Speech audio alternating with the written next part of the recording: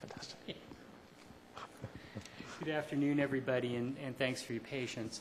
I'm Steve DeMello. I'm the Director of Healthcare here at CITRIS, and on behalf of CITRIS and the School of Public Health, I'd like to welcome you to the special presentation today. The last 2 years have been exciting ones for U.S. healthcare, most notably the passage of Comprehensive Health Reform Act. They've also been particularly interesting years for people involved in health information technology, and a large part of that has been the work of the U.S. Department of Health and Human Services in making information technology a central piece of the reform platform to increase quality, to reduce medical errors, to reduce paperwork, and ultimately to reduce costs. HHS is making unprecedented investments in the deployment and meaningful use of electronic health records, some $20 billion to be spent over the next 5 years through the American Recovery Act. In addition to that, it's also placing large volumes of data into the public domain, encouraging entrepreneurs to develop both public and private applications for the use of that data, supporting expansion of technologies such as telemedicine and telehealth, and providing new IT tools and services to the public. We're very happy today to have the man who's at the center of these initiatives and many more, Todd Park, who's the Chief Technology Officer from the U.S. Department of Health and Human Services. UC Berkeley is a great environment for healthcare IT. The School of Public Health has been doing extensive work in e-health and mobile applications for providers, patients, and community. The School of Information has been doing pioneering work in trying to understand the services science behind delivering on the technology. We at CITRIS have been leading through the development of the California Telehealth Network, a groundbreaking platform for both telemedicine and data movement throughout the state. And along with colleagues at the School of Public Health and at the iSchool, we're collaborating on projects that use remote sensing to improve public health and provide more personalized care. We at CITRIS and Berkeley in general are committed to making healthcare IT a pivotal part of a transformed U.S. health system. I'd like to now introduce Herb Schultz, who is the Regional Director for the U.S. Department of Health and Human Services Region 9. Herb was recently appointed by President Obama to serve as Secretary Sebelius' chief representative in the region, and he works with a long list of partners on a number of issues related to health and human services, as well as the implementation of the Affordable Care Act. Let me give you Herb Schultz.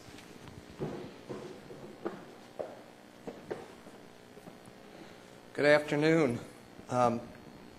In large part, I have the easy task, and that's just basically to do a couple of thank yous and to introduce my colleague to my right over here in the administration, which is a real pleasure to do. I want to thank, and I think we would like to thank as a department, UC Berkeley for hosting an event that really is designed to bring the federal government to the local level. And that's in large part what the department is doing, what we're doing regionally, and I think what Todd is doing across this country, and what he'll be talking about today with healthcare.gov. We all know, and you know far better than probably me at any level, that technology is a very powerful vehicle for doing that. And while we know that not everybody has access to the internet, I think you'll see when Todd walks through healthcare.gov, and you'll also see we have a companion, cuidado-de-salud.gov, which has been launched as well. But it does bring the government to the vast majority of people. And I want to thank him for his leadership, because it was really a conversation with him on the phone where we were walking through the schedule of his events this week. And he said, well, you know, I really want to talk on campus. I really want to get out. I really want to talk with students. I want to talk with faculty. I want to really sort of run through healthcare.gov with people who are really sort of focused and working on this to see, you know, show our vision, but what we're doing, what we could be doing better, and things of that. So let me thank Steve Shortell, the Dean of the School of Public Health, who, when we met last week, we sort of threw this on top of him, because I think I had just gotten off the phone with you, Todd, and he and I want to thank Linda as well, Newhouser, Professor Newhouser, who were sort of there. Gil Ojeda was there and just said, okay, run with it. And I just said, well, we'll call Michelle Moskovitz and Steve Shortell. You all go tell the students. So we are webcasting today, and we thank you for being here. I also want to thank Michelle Moskovitz. Where is Michelle? There she is, the Director of Government Relations. Those of you that don't know her should get to know her because she's a dynamo. I used to serve as Governor Schwarzenegger's senior advisor and Governor Davis's labor secretary, and I've worked with Michelle for a very, very long time, and she's a great asset. So what I'd like to do now is the easy job is introducing my colleague Todd Park, who joined HHS, was appointed by the President in August '89 as the Chief Technology Officer of the department. And in this role, he's responsible for helping HHS harness the power of data, technology, and innovation to improve health and the welfare of our nation. He co-founded Athenahealth in 1997 and led its co-development over the following decade into one of the most innovative, socially oriented, technology-based, information-based companies in the industry. Prior to that, he was at Booz Allen Hamilton. Maybe we should talk about some of those consulting days a little bit later. But he was focusing on healthcare strategy, technology, and operations. He also served in a voluntary capacity for the Center for American Progress, and he focused on health IT and health reform there, and a senior health policy advisor to Ashoka, a leading global incubator of social entrepreneurs. He has done some venture work bringing affordable telehealth, drugs, diagnostics, and clean water to rural India. And we just had a conversation before about the California Telehealth Network, and I think your background meshes very, very well with that. I was fortunate to work with the school when I was with Governor Schwarzenegger, and glad to see it off the ground and here at CITRIS. So Todd graduated magna cum laude and Phi Beta Kappa from a very little-known East Coast school in where is it? Massachusetts, Harvard College. And it's been a real delight over the last day and evening to start to get to know Todd well. And he does have a place here, so we do consider him another addition of California to the Department of Health and Human Service. Actually, he was there before me. So it's a great pleasure to introduce you all to my colleague, Todd Park. Thank you, Herb. Hello. How's everybody doing? Fantastic. Now, so raise your hand if you are a student or faculty member at the Berkeley School of Public Health. Okay. If you are not, where are you from? Just shout it out. Fantastic. Wonderful. Thank you for coming. Yes, sir. Fantastic. Wonderful. Agriculture. Super cool. Excellent. Berkeley Institute of Design. Very cool. Okay. Anybody else? Yes, ma'am? Awesome. Awesome. Anybody else? Well, this room, oh, yes, you. Fantastic. Well, I'm thrilled, actually, about that because the group of people in this room at the intersection of public health, engineering, business, agriculture, yes, agriculture, design, and policy is exactly the combination of people that is required to come together to improve health in this country. And actually, I'm going to call an audible. I'm going to actually both talk about healthcare.gov, but also talk about another initiative, which I'm actually dying to get you involved in, called the Community Health Data Initiative, which actually does represent a growing number of people who are actually from those disciplines integrating into a single ecosystem trying to improve health in this country. So actually, let's bookmark that as well and talk about that in a second. How much time do we have total? Okay. Okay, so we'll keep it half an hour. So I'll spend basically maybe 10 minutes on healthcare.gov, maybe 10 minutes on Community Health Data Initiative, and have 10 minutes for Q&A. And I'll stay as long as you want. Derek Van Brunt! Hello, brother. How are you? Super. Fantastic. Fantastic. And we'll talk about Derek when we talk about Community Health Data Initiative in a second. So healthcare.gov is the first thing that I'll chat with you all about. Have y'all visited healthcare.gov? Anybody visited? Okay. Well, I'll assume that you have it, and I'll basically kind of talk about it as if you hadn't seen it at all.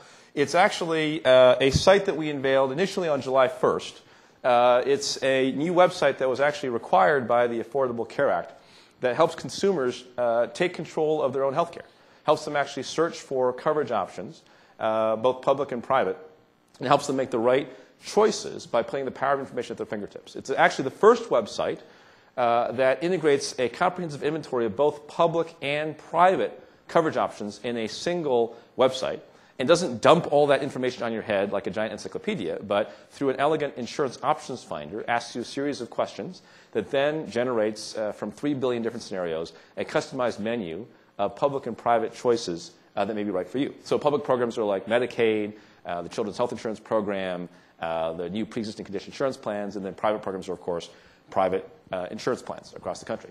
It's already been used by over 2 million Americans to learn more about their insurance options and try to find the right coverage for them and their families. It also actually helps you understand how to navigate the insurance marketplace in general, how the Affordable Care Act is morphing that marketplace to create value and benefits for the public, like the new Patient's Bill of Rights. Also, actually, as you'll see in a second, has the beginning of sections that help you choose a high-quality care provider and help you stay healthy through prevention tips, which we'll see in just a moment. On October 1st, actually, just last Friday, I'm a little sleep deprived still because it's just a hangover from working like crazy for the last several weeks on the new edition of healthcare.gov. We added pricing information for private insurance plans. Over 4,400 private insurance plans across the country offered by over 225 insurance carriers. So what happens is, as you'll see, is you'll enter essentially date of birth, gender, smoking status, family size, zip code, and it'll actually generate a price estimate for those factors. It'll actually give you a whole bunch of detail about benefits like deductible, maximum out-of-pocket limit, what's covered, cost sharing for what's covered.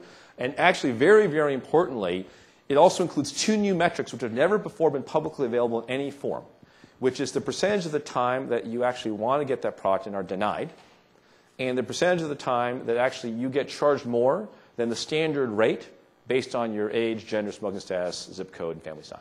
So these numbers are, as you'll see, incredibly interesting and provide a lot of transparency and insight into what the heck is actually going on, and makes it even more possible for consumers to really compare plans head-to-head and make the choices that are right for them.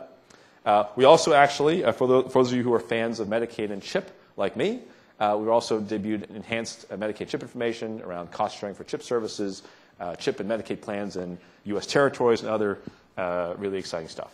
And the whole point of all this, the whole point of healthcare.gov is not just to put a pretty website up, right? It's actually put consumers in charge in a marketplace where they definitely have not been charged, have not been in charge historically. The point is to actually produce a one-stop resource that actually enables consumers to see their choices, compare their choices head-to-head, and make the decisions that are right for them.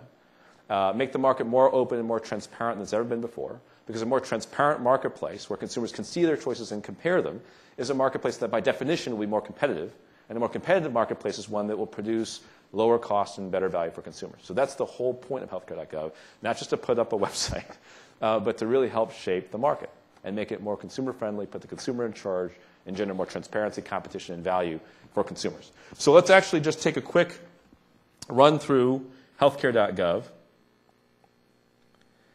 And I'll also say that actually on September 8th, we also launched a companion site, cuidadodesalud.gov, which is the Spanish translation of the entire site.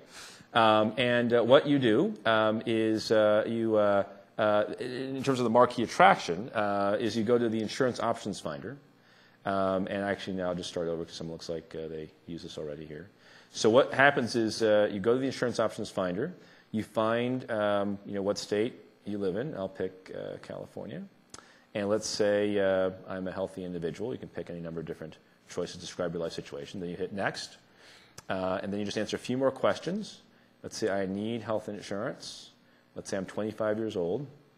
Let's see, none of these apply to me, just for the sake of this scenario. Do I find it difficult to afford insurance? Yes.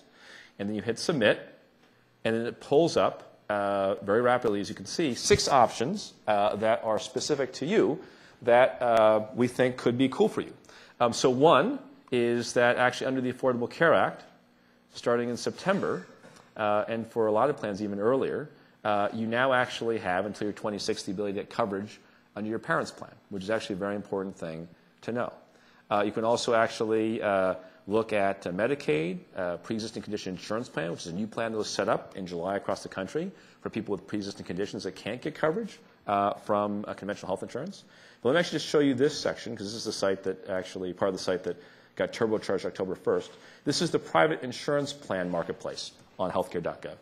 So what you do is, at this point, you get asked just a few more questions. So let's say I'm living in Los Angeles, and I want my coverage to start 11/1/2010. And let's say I'm a young woman who was born on the summer solstice of 1985, and I'm not a smoker, One important note here, actually, which we go out of our way to say, is that this information is actually a little sensitive. So one very important thing for folks to know is that the government's not keeping any of this information. It's only being entered so that healthcare.gov can generate a list of options for you. But then actually when you leave the site, it gets deleted and we don't keep it. So then you hit submit. And then you're actually shown a series of messages that we want to make sure you understand before you see your options, that we're not recommending specific plans. We're just organizing and presenting information collected from insurers, that the actual premiums you're quoted may be higher than what you see here based on your health status, because as we'll explain further, in a lot of states, you go through a process called medical underwriting, where based on your health status, you can be charged more than the base rate. And until the Affordable Care Act is fully implemented, you may still be denied coverage based on your health status. Then you hit Show Me the Plans.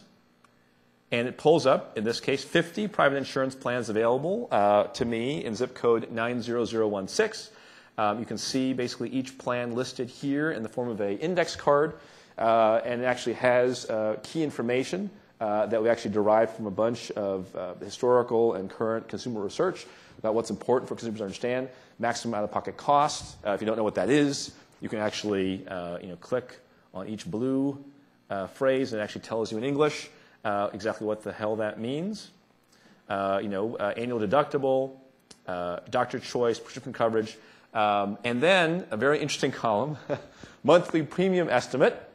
Premiums start at $245 per month for a young woman age 25, born on the summer solstice, who doesn't smoke in Los Angeles, California. But you may be charged more, which is very, very important, which a lot of people don't know. And so you can actually click on that to learn more about what that means. And you basically learn that, look, insurers actually, for the time being, can charge more than this estimate based on your health status. This can make your costs much higher. But under the Affordable Care Act starting in 2014, insurers won't be allowed to do that anymore. And so in this case, you can see that 10% of applicants received surcharge quotes, higher quotes. And 38% of people were turned down. And again, you can click on this to learn more about what that means. That basically insurers don't have to sell policies to everybody in the current marketplace. They may or may not decide to sell you one based on your health condition, medical history, even your job. But under the Affordable Care Act, as of September 2010, insurers can't turn children down because of health status. And starting in 2014, they can't do that for anybody. But for the time being, that's something you have to actually understand as you are walking through the insurance marketplace. So let's actually just go through a case scenario where I say, okay, look, I'd like to actually sort these from low to high monthly premium estimate. So interestingly, which this crowd may be especially interested in, we actually did the default sort, the default order in which these plans appeared, by maximum out-of-pocket cost, low to high, the maximum out-of-pocket liability that you have in any given year. We did that based on advice from people like Mike Wroblewski, who's ex-Consumer Reports Ninja Prince of how to present insurance information to consumers. Because it turns out, based on his and other people's research, Jonathan Gruber, Rajul Patel, that consumers in the insurance marketplace disproportionately basically focus on monthly premium estimate.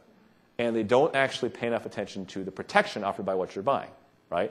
Of which annual maximum out-of-pocket cost is actually really important. So we kind of went out of our way to try to correct for people's tendency to focus on this by making sure they also focused on maximum out-of-pocket cost, among other things. But let's say you decide to essentially reorder this by monthly premium estimate low to high. I can resort and figure that out. And I can see that, there's something called deductible 55,000, NM, Kaiser Permanente. I can click on plan details. And this was actually a framework that we derived from work of people like Mike Wroblewski, Karen Politz, and others, which basically tells you on the left-hand side what dimension to focus on, and on the right-hand side what the value is of those dimensions. I think the coolest part of this is something we call coverage scenarios, which in the Wroblewski testing just scored bonkers wonderful as a way for people to absorb information. It's to say, look, here are common medical events. Like, what if I'm sick and go to the doctor's office? Or what if I have an emergency? Here are the services you might need in that situation. Here's your cost sharing in those given scenarios, which is a wonderful way actually to really kind of make this really come alive for folks. And you can actually see that if I look at this, I might say, if I become pregnant, not covered. That's not good. So this is actually a really cheap plan, but it's not like I was planning to have a baby, but I don't want to preclude the possibility of having a baby, and so maybe the cheapest plan isn't right for me. right? So what I could do at that point is go back and say, let me bookmark this, add it to my comparison cart up here for me to compare head-to-head to other plans. But let me think about maybe some other plans to check out. And so here in this column, I can actually do a faceted search. I can do a filtered search for plans that are within a given range on maximum out-of-pocket cost or annual deductible. And I can say to myself, okay, look, if I take a close look at my personal budget, you know, I think I could probably afford premiums of between $200 and $300. Maybe that will give me some better coverage than this really, really cheap plan. So I hit this, and it re-filters the plan list to only show me the 14 plans that are between $200 and $300 per month in terms of monthly premium.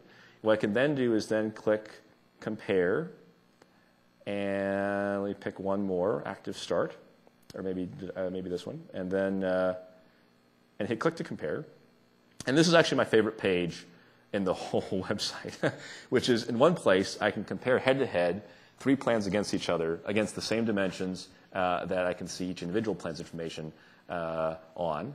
And I can look at premium varying. I can look at some very interesting variation, what percentage of the time I get charged more or get denied if I apply.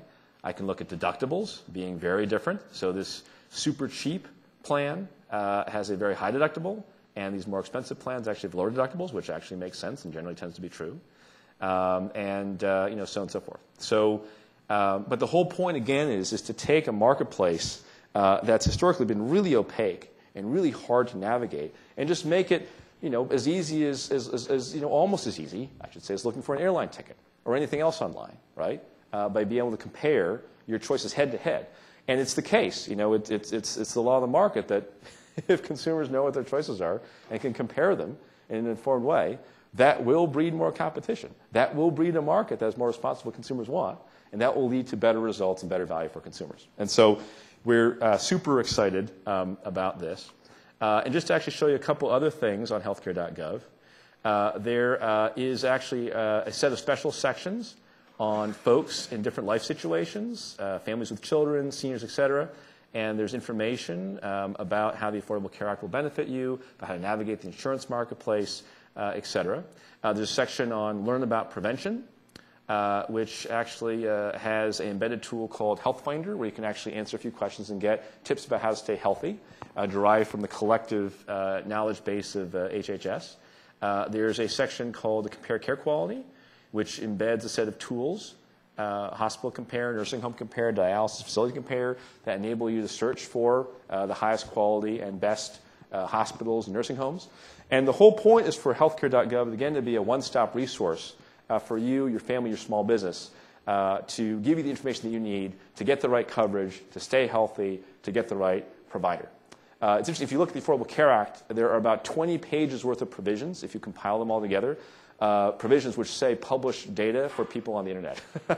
And what we don't want to do is publish like 80,000 different websites where that happens. We want to actually make it all happen through healthcare.gov and really, as you can hopefully see, render it in the form of not a government website, as you've come to expect it, but as a true consumer tool, a consumer service that actually does useful things for consumers in ways that they find helpful and that consumers can actually understand. So that's healthcare.gov in a nutshell. Are there questions about that I can answer off the top of your head? Okay, starting with you. Yes. Is it mobily accessible? What a fantastic question. Not yet, but we are very excited about doing this. And actually, the thing I'm even more excited about, this is actually kind of, not a concrete plan yet, but something we're thinking about. I'm excited about not just building a mobile app version of the Insurance Options Finder, but actually exposing the Finder via an API. I actually think that it just happens to be the case that the mobile app would be the first app to use the API. But I think that the even greater social good than the mobile app would be the API itself, because that would then enable essentially other applications and websites to auto-query and utilize the functionality of healthcare.gov, right, in really powerful ways. And so, but another reason I'm excited about the mobile app is one of our big concerns is digital divide, right? And one of the things that health professionals have said to me, which is very exciting, is that they want to put healthcare.gov on their smartphone, right? And so when they make the rounds, in their clinics or at the hospital, et cetera, they can actually use it as a tool to help folks actually in sticky insurance situations, which more and more people are in these days. Yes, ma'am. How do you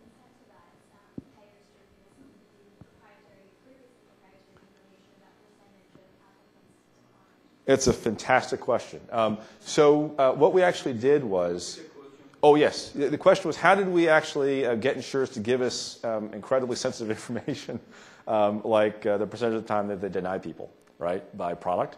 So what we actually said is in order to be displayed on healthcare.gov at all, you have to give us all the data we're asking for, including the percentage denied and including the percentage upcharged.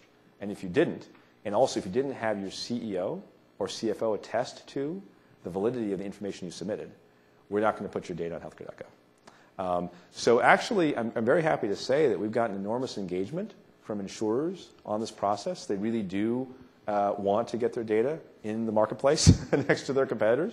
And so there are insurers and products that didn't make it for October 1, but it wasn't generally because they decided to just not play. That was because they actually genuinely couldn't make the deadlines, all the deadlines we set out. So the inventory in healthcare.gov is going to be updated every month, starting in November. And I can already tell you that in just a few short weeks, there'll be even more plans at healthcare.gov and more after that. And all the data will be continually updated. So it's actually been very exciting. Yes, ma'am.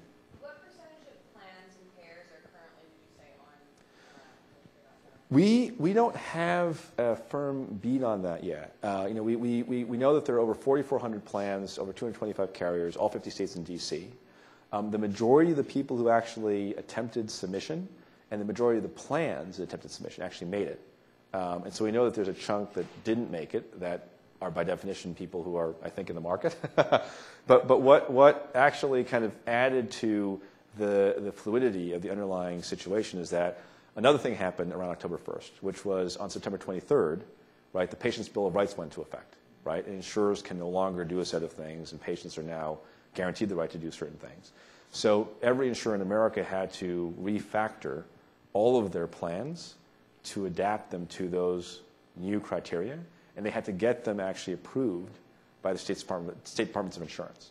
And so we know that actually in a number of states, there were actually carriers who want to be on healthcare.gov, could have submitted the data, but didn't because their state departments hadn't approved their plans yet by the submission deadline. And our requirement was that if you're going to list on healthcare.gov, it has to be a plan that is open for enrollment. And if it hasn't been approved by the State Department of Insurance, then it's not open for enrollment. So once, I think come November, we'll have actually a better sense of what the landscape is post-September 23rd and a better sense of kind of what percentage of the universe we actually have. But it's, of course, our goal to get everything on healthcare.gov. Yeah. Excuse me, I just want to ask if you could use the microphone so we can let the listeners outside the room. Thanks for the talk. My pleasure. Are there plans to launch tools for more advanced analytics of some of the data points that you've had? So this primarily functions as a consumer tool, but right. Aggregating the percentage of upcharge, for example, to look at distributions, et cetera. Yeah. So one of the things that I can publicly say, because it's stated in one of our regulations, is that it is our intent to take the raw underlying data inside healthcare.gov and make as much of it available as a downloadable public use file for free as possible within the constraints of the law. So basically, we have to figure out, what is a trade secret, what's proprietary, because it's illegal to release that. But everything else we want to release. So we'll be going through a process to do that, but that's very much our intent. And that's part of the broader Obama administration open government agenda, which is basically take every data set we possibly can that doesn't violate privacy, doesn't violate, some other constraint or valid restriction, and make it available as a free downloadable data file to benefit the public. Which actually is a good segue, if it's okay, to talk about the Community Health Data Initiative, if I might. So I'm going to do this in like 17 seconds. So the Obama administration is actually affecting right now one of the most profound changes in the nature of government in American history, and something that actually hasn't been covered by the media at all. And it's called the Open Government Initiative. The fourth thing that the president did after he was sworn into office was sign an order that basically directed the federal government to become more transparent, participatory, and collaborative. So transparency is all about publishing government data to help the public hold the government accountable and to help generate public benefit. Participatory is to basically get citizens from all walks of life engaged in the work of government in recognizance of the fact that, as the President said, expertise in society is increasingly dispersed, and collaborative is getting the government to work better with itself, better with the private sector, better with the world outside government to take on the great social challenges of our day. So HHS has been enthusiastically executing against this Open Government Directive. If you go to hhs.gov/open, you can download a copy of our Open Government Plan, which is a 100-page document that has a very ambitious agenda in terms of advancing data publication, transparency, participation, and collaboration in HHS. But one particular initiative I want to talk about that Derek's been working with us on is something we call the Community Health Data Initiative. And in a nutshell, it's HHS basically copying the weather. And what I mean by that is, how many of you are familiar with the National Oceanic and Atmospheric Administration? Okay. So those of you who know NOAA know that NOAA supplies virtually all weather data in America, right? So it's not like the Weather Channel has its own hurricane sensor network, or the nightly newscaster has, her own barometric pressure readers, right? I mean, they get all that data from NOAA. NOAA basically collects all this data and publishes it in XML format in a way that's really accessible, easy to get, 100% free, and provided without intellectual property constraint. And then that data is soil that gets turned into crops, social benefit by the Weather Channel, weather.com, iPhone weather app developers, et cetera, who use the data to power applications and services and products that generate benefit for the public. So it's a wonderful example of a public-private sector ecosystem that's generated extraordinary value for the country. So the idea behind the Community Health Data Initiative is to make HHS, the Department of Health and Human Services, into the NOAA of health data. It's to take the extraordinary amount of data that we have about public health performance, healthcare costs, quality, utilization, determinants of health, and make that available for free to the public in a way that's easy to find, downloadable via web services wherever possible, at no charge and without intellectual property constraint. And we just got this going earlier this year and put out an initial supply of data and had innovators like Derek, who've been working at this for years, actually, in a lot of cases, and others who just arrived and started working on this, turn that data into an extraordinary profusion of super cool applications that the government never could have come up with by itself. And actually, if you have some time, I would actually recommend going on YouTube and searching for Community Health Data Initiative, and you'll see a session hosted by the Secretary Sebelius, and me, and CTO of the U.S. Anish Chopra and others that showcased Derek and other cool applications that use community health data to deliver extraordinary benefit to people, consumers, patients, employers, providers, mayors, et cetera. And what we're basically doing in a nutshell is we're now committing to publish even more data in ever more accessible forms for the public. So for example, in December, we're going to be releasing an Uber site. We'll release an Uber site called health.data.gov, which will be a site which will basically list every single data set available from the entire federal government that relates remotely to health, not just from HHS, but also from USDA, from HUD, Housing and Urban Development, from the Environmental Protection Agency, et cetera. Data sets and tools that give you access to data that relates to health. We'll have an application showcase where we'll highlight Derek and other folks who actually have built amazingly cool applications using our data that should be inspirational and are in and of themselves useful to know about. We'll have a whole online community where people will actually open up discussions about data sets, point out flaws in the data, ask for improvements in the data, ask for new data sets, talk about what they're doing. And actually another section where we'll actually list connections to other websites, private sector websites, non-governmental websites that have complementary data that can be made available to the ecosystem. And on top of that, there's other tools we'll be releasing, but kind of in a nutshell, the federal government's putting out just an enormous amount of data that could be incredibly powerful in terms of informing decision-making by everyone from individuals to governments about health. But another place I'd encourage you to check out, another facet of this Community Health Data Initiative, is a website called Health. I cut my finger here, so I'm having trouble typing. Health2challenge.org.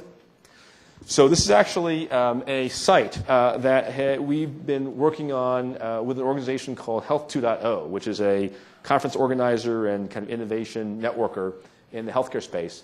And it's a site where anyone can challenge the world to build applications that meet a particular objective.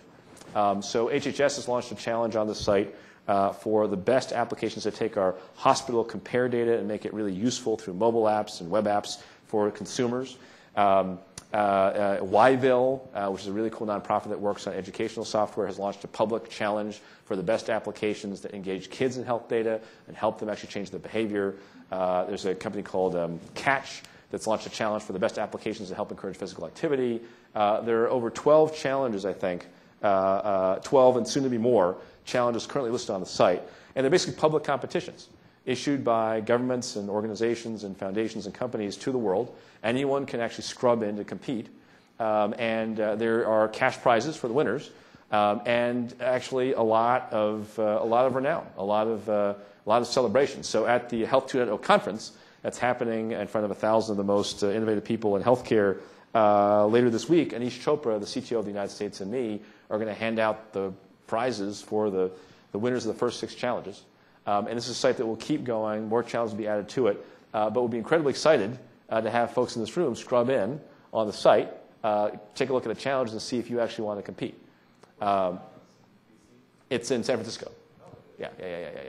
Of course it's in San Francisco. It's an innovation conference. It's by definition. Not in D.C. It's in San Francisco. It is Thursday and Friday. This week. Health 2.0. Yeah. But not all the challenges will be, concluded, this week. The challenges actually are, it's an evergreen challenge site. There are challenges on the site currently with lots of different windows. So, even if there's a challenge that ends this week, there are more challenges that will keep going. Like, for example, the HHS challenge around compare data is one that I think terminates, I want to say mid-November, so there's more time to compete there. And we're going to be offering additional challenges, and others will be offering additional challenges as the site, continues. The conference, I actually am not sure. I should ask somebody, because I'm supposed to give a speech there. But somewhere in San Francisco, I think it's unfortunately sold out is the problem. And so the conference is at capacity.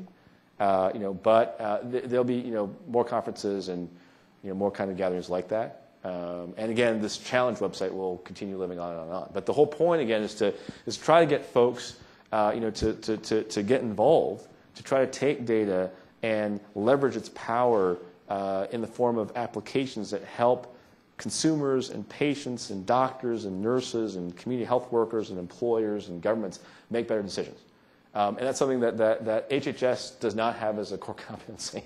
HHS is not renowned as an application development organization, right? What our proper role is to basically take the data that we've already collected on behalf of the public, make it available, right, and then market the bejesus out of it, right, and get people interested in it, and then actually have other people, right, who are much faster, much smarter, much more innovative, than HHS is, or could possibly be, right, to turn it into incredibly cool apps that benefit the public. And one of the things that someone said to me once that's very, very wise, and which I think the Community Health Data Initiative is living proof of, is that no matter who you are, right, you have to remember that most of the smart people in the world don't work for you, right?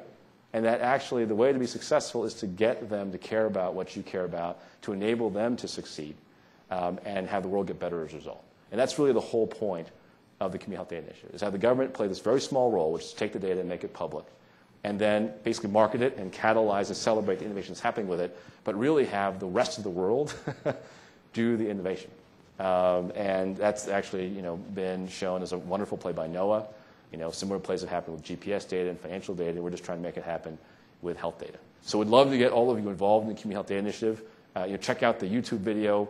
Go to health2challenge.org. Actually, and also on health2challenge.org, you can see examples of other apps like Network of Care for Healthy Communities that Derek's built that people have done already.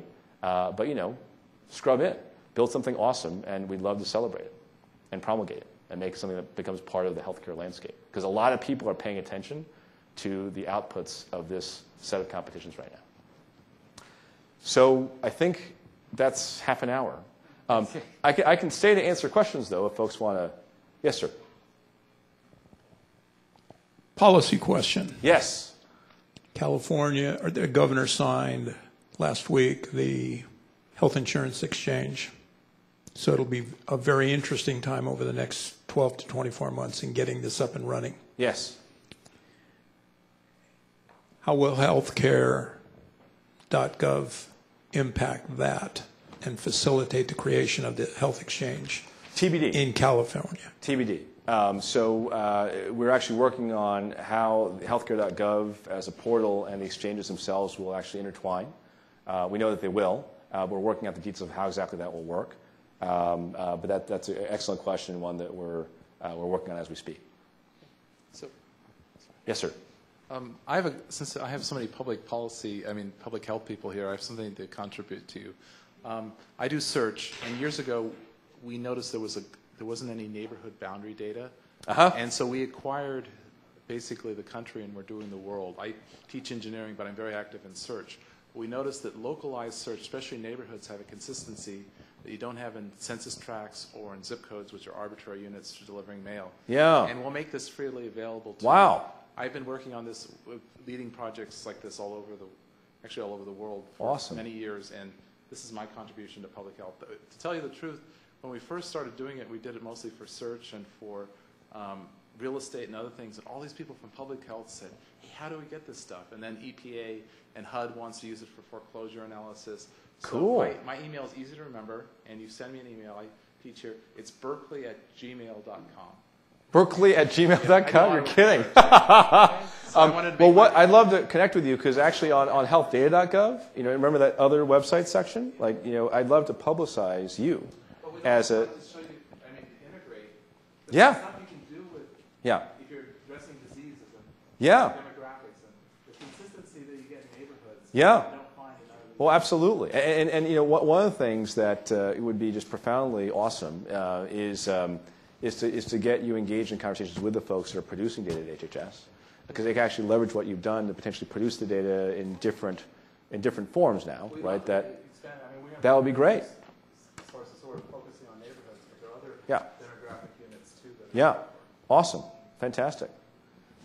Yes, sir. My name is Saul Rosenberg. I'm a psychologist at UCSF. The psychologist is going to be the key to my question. Okay.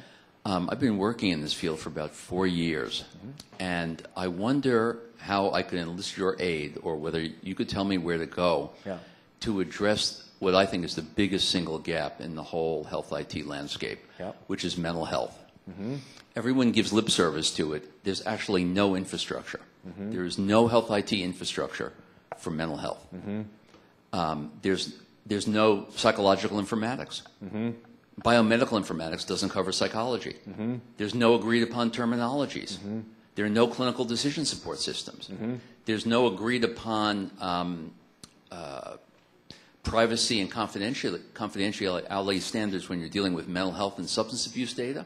So each state's got its own rules. Very much in need of federal leadership on that. But the problem is the data in. There is no way to judge the quality of psychiatric care right now. There's no standardization. What I would like to see from the government is more RFIs and RFPs and challenges specifically in mental health. Interesting. And behavioral and psychological health. When you look at all the stuff that's come out, you'll see maybe one bullet point out of 10 has to do with behavioral health. And then it's completely ignored. That's a fantastic point. The right guy to talk to is probably a guy named Chuck Friedman at the Office of the National Coordinator for Health IT. He's the Chief Science Officer there, and I think he'd be extraordinarily interested in that question. And I can give you his email address after this. Great. Yes, sir. So as we are moving more toward interactive from the web, evolving into the more interactive and video-based, is any initiative or ideas on offering video-based, like IPTV type of services for example, doctors or physicians that could see the patients remotely and providing the advice and things of this nature? There's a huge amount of innovation happening along those lines right now, which we can chat more about offline. Mostly happening, in the private sector, honestly. And in the research sector. But it's actually an intense interest of mine because for a lot of different reasons, but it has the opportunity to help address a bunch of disparities in terms of access to care, that disparities among a variety of different dimensions, if we actually can make that happen and make that easier. So there's a whole bunch of really cool work happening there right now, and we can talk more about that maybe after this. We just have time last for question. Okay. Thanks again for your talk. Oh, thank you. And I have kind of a double question. Does that count? It's fine. I'm curious about the testing of healthcare.gov on, say, average people who are often left out by reason of the literacy divide and other divides, and how that happened and what the plan is in the future. The second part of this is, if this is one-stop shopping and so nicely done, as we see, does this mean that states perhaps would not have to recreate this information but could have folks go to healthcare.gov? You know, the question of healthcare exchanges in states would be a complicating factor. So to answer your first question, we have been engaged in consumer testing. We do think that there is a significant opportunity to make all the language even easier to understand, to take it down several grade levels, as you actually said. You know, and we definitely plan to do that for sure. I mean, we put the initial site up in 90 days, and then put this up very shortly thereafter. And they're actually on top of the 4,400 plus different insurance plans. There's every Medicaid program, every CHIP program, every pre-existing condition insurance program, plus 500 plus pages of content on how to navigate the insurance marketplace, the Affordable Care Act. So it's a lot of text to work through, but I think we've tried in general to make it as English language as possible, but we definitely think there's an opportunity to make it even more accessible, and so we'll keep doing that. Actually, one of the really cool things, which I won't point out because we don't have time, but on virtually every page in the site, there's a little yellow bubble that says, was this page helpful to you, yes or no? And then a comment section to say specifically, your suggestion. We've gotten over 40,000 comments since the launch of the site. And what we've actually said is, look, this is your site, not our site, so tell us what you want with it. And a lot of it has had to do with what the hell is a donut hole? Can you explain that to me? Interestingly, and this is actually contrary to what you might expect, the overwhelming gestalt of the comments is more detail. They said, do not dumb it down for me. Do not condescend to me. Do not try to oversimplify. Tell me the detail. Tell me more. Now, tell it to me in a way that doesn't say things like donut hole, right? But let me have the information, right? Trust me, which I think is actually very interesting. So we've actually deepened the content in a lot of cases, and again, tried to avoid jargon as much as we can. But I thought that was actually really, really interesting, right? And with respect to your second question, in no way, shape, or form will this replace the exchanges. So one particular point I should make is that the Secretary has been incredibly clear by the fact that she does not want this site to ever sell you anything, right? So it's meant to be an information utility. You'll never be able to buy your policies on the site. You'll never be able to enroll in anything on the site. You'll basically find a plan that you like or find a program you like and then connect off this site to another site or to a phone number to enroll or to buy it, right? But this is meant to be really consumer reports. It will, though, intertwine with the exchanges. They'll be set up to be places where you can actually buy insurance. And that is actually, as I mentioned earlier, something we're trying to work through the choreography of right now. But needless to say, the experience that we are gaining with how to present information to consumers and how to structure this data will be invaluable to not just the future of healthcare.gov, but to the exchanges as well. So I apologize for talking so rapidly, but we had such a short period of time, and there was so much interesting conversation that I just felt the need to kind of go rapidly. But I figured this crowd, goes that way too. Todd, thank you very, very much. Thank you. Thanks so much. And I'll hang out here as long as you want. So I'll just sit right here and keep talking to people as long as they want to chat with me. So